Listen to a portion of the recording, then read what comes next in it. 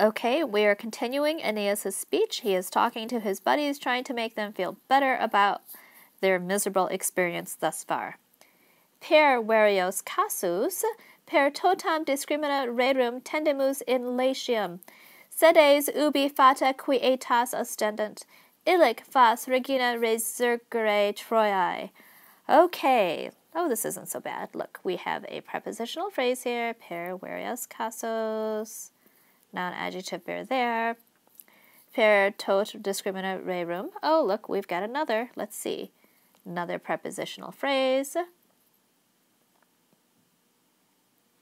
Discrimina is the noun. That is the object of per. Rerum is a genitive noun talking about discrimina.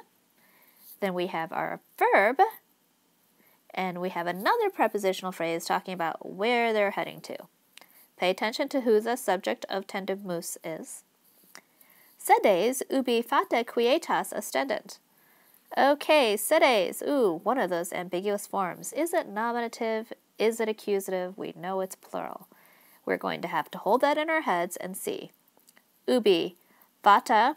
Okay, nominative or accusative. Not quite sure yet. So we have two ambiguous forms, but quietas helps to resolve that because quietas is an adjective and it is feminine. Plural, which is great because sedes is feminine, so we know that these guys go together, and quietas is accusative, which means that sedes must be accusative. And since we know that sedes quietas is accusative, that's the direct object, that means that fata is most likely the nominative subject of the verb, which we're going to get to right here. Ostendant, here we are. Ubi, fata, ostendant the sedes quietas. That makes sense because fata usually does stuff in the Aeneid. It's usually the subject as opposed to the direct object. Fate is going around ruining everybody's plans. Illic fas regina resurgere Troiae. Fas means it is lawful. Illic in that place. It is lawful for this